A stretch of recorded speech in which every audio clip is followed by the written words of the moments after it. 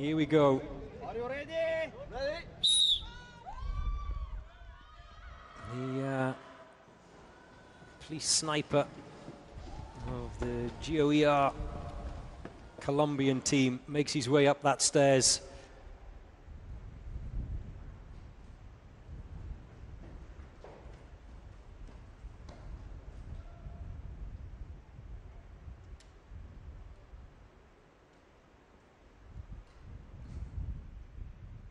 And you can see that the Colombian sniper has opted for a single chambered round rather than the magazine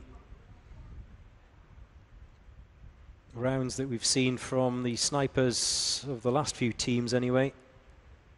He's struggling to find the target though. And he's missed the target, so that'll be a time penalty for the Colombians.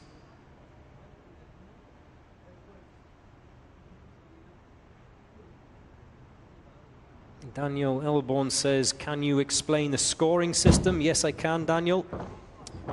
Once the events of day one are over, the team that comes top gets maximum points of the number of teams that compete. So in this case, if all 74 teams completed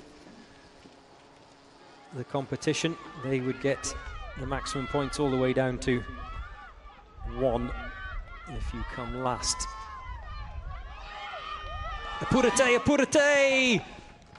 And across the finish line, 142.9.